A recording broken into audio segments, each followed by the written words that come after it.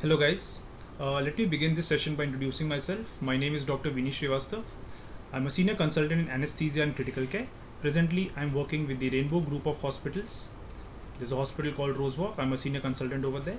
Before this, I was with the Fortis Group of hospitals. I was senior consultant there for the last 8 years before this. Prior to that, I was at Maulana Azad Medical College. I was a specialist over there, and I've also done my senior residency from Maulana Azad Medical College. Prior to that, I was at Deen Dayal Upadhyay Government Hospital, New Delhi. I've done my DNV secondary from there. Before that, I was at Grant Medical College, Mumbai, JJ Hospital. I've done my DA and FCPS from Grant Medical College, Mumbai. Before that, I was at Sion Hospital, Lokmanya Tilak Medical College and General Hospital, Mumbai. I've done my respiratory medicine from there. Before that, I've done my hospital administration, and before that, MBBS. Okay. Apart from my clinical work, which I've been doing, I've also been teaching for the last 8 years, I would say 10 years, 8 to 10 years, students preparing for postgraduate medical entrance exams and foreign medical graduate entrance exams.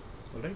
So I've also always been interested in trying to just share whatever knowledge I have. Not that I know everything, but whatever knowledge I can share from my point of view. Apart from that and the clinical duties, I also play the guitar. It's a hobby that I have, and I like to play wherever possible. Okay, and I feel all of us should have a hobby, especially in these times, very stressful. We are seeing what is happening all around us, and based on the same thing, I hope that you've gone through a session that we've had at Unacademy, which was taken by Dr. Preeti and Dr. Siraj. The links I have provided below. Okay, so you can just go through the session. It was a guidance and mentorship series for students. All right, and it's available on the YouTube platform. So kindly, always have subscribe to us, and you will get all the notifications and everything. You'll get to know as soon as they are uploaded. All right, guys. Before I go forward, this is one thing I would like to show you guys. I mean, the whole point about teaching is because this is what makes me feel good, and I always make it a point to point it out from all the students who have sent it to me.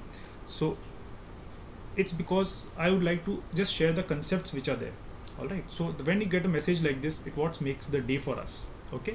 So this is what makes it worth teaching and putting all the effort for it. So thank you guys, and I hope that we stay connected, and you guys can send me more messages like that, which makes me also feel good. So thank you.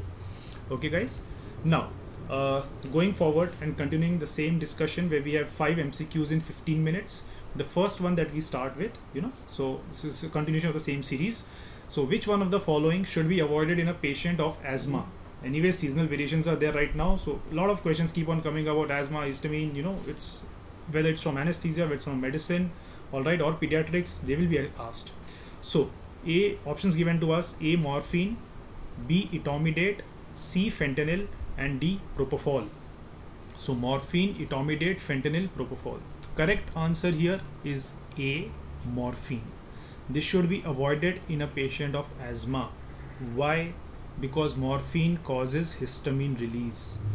More important, why is this question important? Remember, opioids will always have a question in the exam. Opioids is going to have one question definitely. And remember, even one question is important. Alright, you can't take anything lightly. So, morphine causes histamine release. Hence, it is avoided in a patient of asthma COPD. The point is, even fentanyl is a opioid derived from morphine. However, fentanyl has no histamine release, and that is why fentanyl becomes safe to use in all the patients. And that's why nowadays fentanyl has become the most common used opioid during the surgery or after the surgery or for pain relief. When we are using IV medicines to take care of pain, fentanyl has become the most common drug for that. Okay, because the amount of problems with fentanyl is less, plus it is short acting. Etomidate is a good drug, and propofol, anyways, they are not non-opioids, and both of them do not have any histamine release associated with them. They don't have. Okay, so it's the correct answer here is morphine, and the reason is morphine causes histamine release, hence it is avoided in patients of asthma and COPD.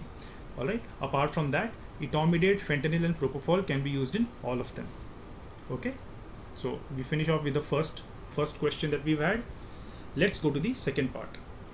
So the question is the shortest acting local anesthetic out of the following. Now it's a very important question. This comes from all the branches where they keep on asking the fastest acting, shortest acting, slowest acting, most potent, least potent.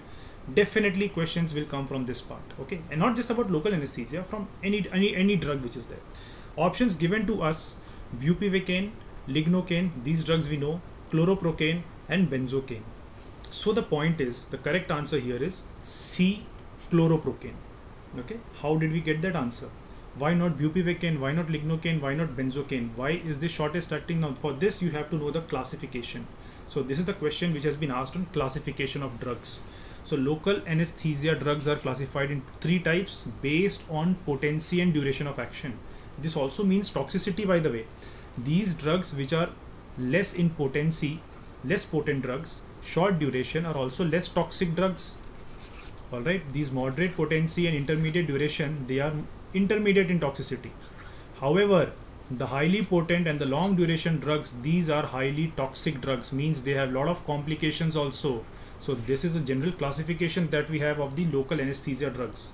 Now you see drugs like lignocaine, mepivacaine, prilocaine, they are all considered as intermediate acting, intermediate duration, intermediate potency, intermediate toxicity, and that is why lignocaine becomes the most common used local anesthetic. Again an MCQ question, guys, note it down. Lignocaine, all of you know also, in fact when you take sutures you know it, lignocaine is the most common used local anesthetic. Alright, it's got intermediate duration of action, intermediate potency and intermediate toxicity also. Alright, and that is why you find we don't use bupivacaine so often, because bupivacaine becomes very toxic drug, having more complications. Alright, also it is long duration of action. So bupivacaine, ropivacaine, all these drugs become long duration of action and highly potent ones compared to the other ones. Similarly, now talking about chloroprocaine. So procaine and chloroprocaine come as less potent drugs. They have short duration of action. They are also less toxic drugs, and the shortest among them is chloroprocaine. So that was the question asked to us, and the answer for that is chloroprocaine. So it's not bupivacaine, it's not lignocaine, it's not benzocaine. The correct answer becomes chloroprocaine. It is the shortest acting local anesthetic drug. Okay guys, now I hope you're aware of our YouTube sessions that we are having. So 5 MCQs in 15 minutes. The timings are generally fixed, the way we are carrying it out. 5 images in 15 minutes. We have a case study as well. We have pre-intern series. We have integrated sessions. Okay, so we have subject-wide quizzes, syndromes and flashcards also. So like it depends on you how much you want to watch and gain knowledge from whatever everyone is sharing and putting up things over there. Okay, so I hope that you guys watch it and it's benefit and useful to all of you. Okay, also I want to let you know we are having a test series right now. Okay, so you just need to get enrolled and you can assess your preparation. The test is supposed to be on the 27th of June, Saturday, and just check yourself as to how well you're prepared and which subjects need more focus from what you've been doing or how your preparation is going on. All right, apart from that, let me also let you know about the special classes that we have on Unacademy platform. So these are the special classes that we have. These are the free ones, So we have the throwback quiz, we have quizzes, we have clinical MCQs, image-based questions, all 1-hour sessions that we are taking. These are all free classes. You can just come join and have a look at them as to how they are. Alright, these are all continuing. They are continuing. The times are fixed. Okay guys, let's continue with the next question. And the question here is, contraindications to spinal anesthesia include all of the following except. Okay, what are the contraindications to spinal anesthesia basically? One is raised intracranial pressure, hypertension, coagulopathy and infection at the back. So the point is, where will you not give spinal? Raised intracranial, what are the contraindications? As in all the contraindications, most of them are contraindications except one of them. Okay, most of them are contraindications except one of them. All right, so the correct answer here is hypertension. The correct answer here is hypertension. Okay, the correct answer is hypertension. Okay guys, hypertension. Now correct answer is B, hypertension. So therefore, when you're talking of spinal, this question means what were the contraindications. So raised intracranial pressure, yes, it's a contraindication for spinal. If someone's intracranial pressure is raised, you will not give spinal anesthesia. It can cause coning and death of the patient. So I will not want to give it in increased intracranial pressure. Coagulopathy. Coagulopathy, what will it do? It will increase the chances of bleeding. Alright, increased chances of bleeding will lead to increased chances of hematoma. Alright, and that can lead to increased chances of paraplegia. Therefore, this again is a contraindication. If someone has coagulopathy, bleeding disorders, we will not do it. We will not give it. Then infection at the back. Now imagine we have to give spinal. All of you know what is spinal anesthesia, where we give drug over here, okay, at the back. So if someone is having infection at the back where we are supposed to give the drug, we'll introduce the same infection inside, and this can lead to more complications in the patient. So therefore these three are contraindications to the patients. Hypertension, yes, you have to be careful about it. Yes, you have to be careful about it, but hypertension ideally is not a contraindication to it. You can use less drug. If you use a lesser concentration, you can mix it with some other thing and you can still give spinal with that. Okay, so therefore hypertension is the answer over here. Hypertension is where you can give spinal if it's not very high, not very problematic to the patient. Slight hypertension is there. Even if it is on a higher side blood pressure, you can still mix with drugs, use lower concentration, but you can use it. Raised intracranial pressure, coagulopathy, infection at the back is an absolute contraindication. These are absolute contraindications, guys. These are absolute contraindications where you should not even attempt spinal. Absolute contraindications. Remember this. These are absolute contraindications, not relative. Okay, so that finishes off with our third question. Let's go to the fourth one. Important. COVID times, all of us know pulse oximeter has become so important. Everyone is now keeping pulse oximeter at home also. Alright, so a question from pulse oximeter is very common, keeps on getting asked again and again, and let's focus on this question. Pulse oximeter may detect inaccurately in presence of all except nail polish, methemoglobinemia, skin pigmentation, and all of the above. So these are four options given to us. What is pulse oximeter? So pulse oximeter, all of you know, basically it's a probe we put in on the finger. Once we put a probe, there's a red light which goes inside. The different levels of hemoglobin absorb the light, and the difference is shown as SpO2. I mean, this is one of the guiding things even for treatment of COVID. If your saturation is falling down, that's what they are saying. Look at the saturation. When the saturation is falling down, that is when you need to go to the hospital, start yourself on those medicines. If saturation is fine, you are okay. Alright, this is what has been said to monitor. Okay, so it tells you the SpO2. Now the point is, when you're putting your finger inside and you have nail polish, yes, so how will the light go through the nail polish? Yes, it can go. I'm not denying it will not go, but many a times nail polishes are also very it's a medium by which it will not pass through it. Okay, so therefore nail polish may cause a wrong reading and you might detect it inaccurately. Yes, it might be correct, it might be wrong, but possible it can be incorrect because of it. Methemoglobinemia, definitely the hemoglobin has got altered. Alright, methemoglobinemia, the hemoglobin has got altered, so therefore the light passing through it will show you an altered reading. Absolutely correct. It will detect inaccurately. Skin pigmentation, yes, if there's a skin pigmentation, again it might hamper with the light rays which are coming from the pulse oximeter. All of us know that red light which goes in through that, right? So it may hamper with them. Therefore guys, the correct answer here is all of the above.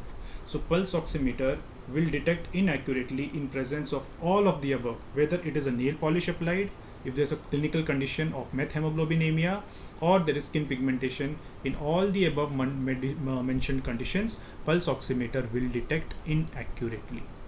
Okay, it will not be correct. Okay guys, now this is one of the course that is going on right now at the Unacademy platform. So I'm also a part of it, and here we are covering all the subjects. Alright, it's a batch course which is running, and all the subjects are completed in detail. This is for the NEET PG 2021. So you can look at it and see if it benefits you. Alright, so I've provided you the links also for the Unacademy Telegram link. Alright, and other links throughout the video I've provided you. Also, I always say subscribe and have the bell icon, you get the notifications from our platform, Unacademy to you. Okay guys, I'm also running a capsule course right now, even now. So like we are running it monthly, where I cover all the parts of anesthesia. So you can see I've covered the mechanism, the anesthesia machine, drugs, induction drugs, muscle relaxants. So this is still running on, and similarly we'll plan it for the month of June also, July also. So this keeps on running off and on, always at the platform. All right, so you can come to that as well. Coming to the last question here, 5 MCQs in 15 minutes. So we are coming to the last MCQ. During the 2 rescuer CPR of a child, okay, CPR. During the 2 rescuer CPR of a child, chest compression to ventilation ratio is what? 15:1, 15:2, 30:1, 30:2. Okay guys, so the question is, during a 2 rescuer CPR of a child, chest compression to ventilation ratio is what? Okay, what should it be? Correct answer here is B, 15:2. Okay, the correct answer is B, 15:2. Routinely remember, always whenever you're giving chest compression, alright, whenever you give chest compression, everywhere it is considered 30:2. Okay, 30:2 means 30 chest compression and 2 breaths. So 30 chest compression and 2 breaths. So this is how it's supposed to be. There has to be 30 chest compression and 2 breaths. 30 chest compression, 2 breaths. 30 chest compressions, 2 breaths. That's how it's supposed to be. Alright, everywhere this happens in adult, 1 rescuer or 2 rescuer. This happens in pediatrics if it is 1 rescuer.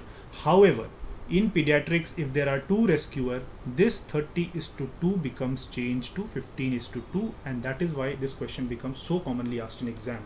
That is the exception. Alright, pediatric patients with 2 rescuers becomes an exception for it. So therefore 15:2 is the correct answer. When you have 2 people trying to rescue a child, the correct answer is 15:2. Children need more oxygen, so they try to give more breaths, more ventilation to a child, and hence the correct answer becomes 15:2. So therefore 15:1 is wrong. In this case 30:1 is wrong, and 30:2 here is wrong because it is 2 rescuer CPR of child. Had the question been you are a single person doing CPR of the child, the correct answer will be 30:2. Had it been 2 rescuer or single for an adult, the answer remains 30:2. It's only 2 rescuer in a child that the answer becomes 15:2. Okay guys, so again important MCQ, CPR definitely has a question coming up. Always you will get something on CPR and emergency.